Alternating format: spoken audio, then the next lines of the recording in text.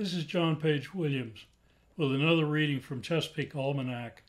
The month is October, and this chapter is entitled Oyster Toadfish, a Success at Parenting. A couple of close friends taught me at an early age how to take an oyster toadfish off a fishing line.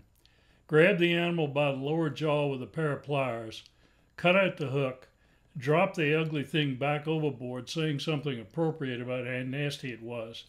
Oh yes, and on the way, jab the point of the bait knife down between its eyes in hope of reducing the population.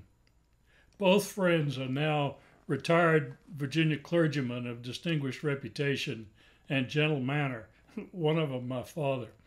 Stabbing anything is out of character for them, but there just didn't seem to be any use for toadfish back then, except to steal bait from proper fish like spot and croakers and trout. It's interesting to look back on that time from the perspective of a more modern ecological consciousness. One of those two friends, my father, happened to read several years ago that toadfish exercise very highly developed parental skills, and he's been downright solicitous of them ever since. I won't say that he'd rather catch one than a 3-pound trout, but they're certainly intriguing. Most of us learn about toads by catching them on hook and line. They start taking our baits when they reach the size of 3 inches or so. They can grow up to 15 inches, though anything over 12 is exceptional. They are ugly, or at least interesting looking. A toad's head is wide with brown and yellow mottled skin that is scaleless and wrinkled with flaps hanging off it. Eyes are large and bright, and the powerful jaws are broad with a single row of sturdy teeth, top and bottom. It's not an inviting mouth. The body is stocky with long, soft-rayed dorsal or back fin and ventral or belly fins, and a round caudal fin, that's the tail. The pectoral fins on the sides behind the gills are large and rounded. At the front of the dorsal fin and along the upper edge of each gill cover are short, poisonous spines that can cause painful punctures. Toadfish should be handled with care.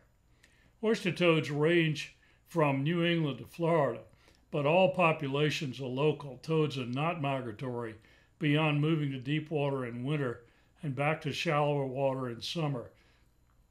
Dispersal of the species even up and down the coast must have been a slow process. The animal is a lurker and an ambush feeder. Males prefer to hide under oyster shells, in wrecks, and under any kind of bottom debris they can find. Literature written some years ago mentions that females and young toads stay in eelgrass and widgeon grass beds most of the summer, but the disappearance of those grasses in some areas has sent them to deeper water or else to man-made structures. In either habitat, the species' mottled color pattern helps as camouflage. Expandable color sacs in the skin, called chromatophores, help individuals adjust to their surroundings, an ability they share with a number of other bay fish. Toads feed aggressively on small oysters, clams, and various other crustaceans, small fish, worms, and decayed material. Their own flesh is reasonably tasty. I have eaten it myself, but they're awkward to fillet and skin, and the yield is small, so few people ever try them. What is most remarkable about oyster toads, beyond the variety they add to the bottom community of the bay, is the above-mentioned system of parental care. The male stakes out a territory where he has found a den of sorts, made of shells or timber or whatever else might be lying there. One good example is the remains of the old railroad bridge, the old Baltimore-Annapolis Railroad Bridge in the Severn River. Near Annapolis. The male sounds a plaintive foghorn-like call to attract a female who lays her eggs upside down on the roof of the den. Toad eggs are very large as fish eggs go, that's 1/4 of an inch in diameter, with adhesive discs that hold them in place. The male fertilizes them, and the young develop where they are until their yolk sacs are absorbed and they are ready to swim and feed on their own. The fact that the eggs never have a planktonic or drifting stage further limits geographical spread of the species. The process of growing in place may take 3 or 4 weeks. The male stays on guard, leaving only occasionally to feed. Spawning takes place in the Chesapeake from April to August, so the last fry of the season don't become free swimming until around Labor Day. After that, the male shepherds them for nearly another month. Male toads, then, are busy running nurseries from early April till early October. It's easy to be anthropomorphic about the role reversal, but the truth is that toads don't think about such things. They've simply developed a reproductive system that works for them. Unlike many other fish species, male toads grow larger and live longer than females.